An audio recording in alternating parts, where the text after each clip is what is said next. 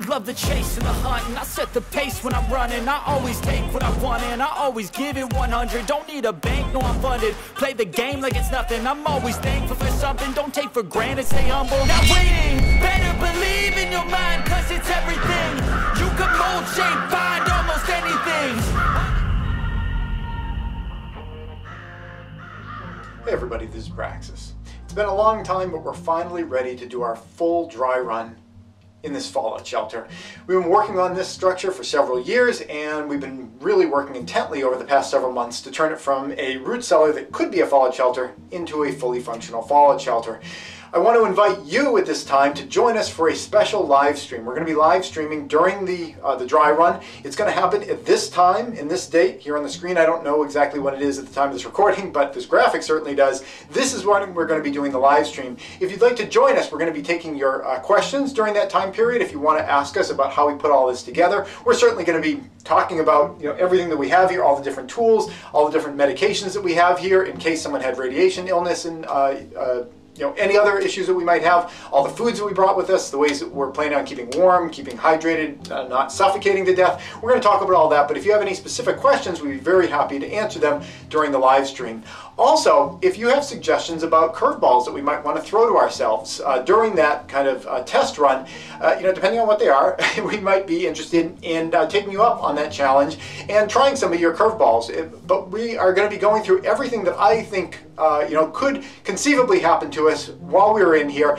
This fallout shelter is designed so that we could be in here for 2 weeks. That is the goal of putting this thing together. And we're not going to be doing a full 2-week test run, but we are going to be doing a test run that's going to be long enough to make sure that we are not going to suffocate, specifically, to make sure we can stay warm enough, to make sure that we can prepare our meals and all that, to make sure that we can do number 1 and number 2 in terms of bathroom time, and also bathing, because that is something you can't just throw out the window for 2 weeks. Keeping general hygiene for your skin. We're going to be going through all these different things during that live stream, and I again invite you to join us. Bring your questions, bring your comments, bring your ideas. This time and place, that's where we're going to do it. And at the end of this video, what I want to do is share with you the prep that goes into coming in here on the day of. We just did a dry run of getting everything ready in here, because not everything that we want to have in here is necessarily in here. There are all sorts of things you might want to bring in kind of at the last minute, like cleaning out your refrigerator of anything that are in there. We have pets at our house, we have fish, we have chickens. We need to do last minute types of things to get them ready for that. So at the end of this video, there's a little musical accompaniment, since it's the holiday time of year, to Nutcracker. It's the Dance of the Sugar Plum Fairies, except that it's the nuclear dance of horror prior to going down into a fallout shelter. I hope you find it enjoyable, and I'll be replaying what you're about to see at the end of this video during the live stream, and we'll be taking questions and answers about exactly what we were doing to prepare to come in here. Some of the things might surprise you, like why do we close all the windows of our house before we come in here? There's a good reason for it, and we'll talk about it during the live stream. That's it. Thanks for watching.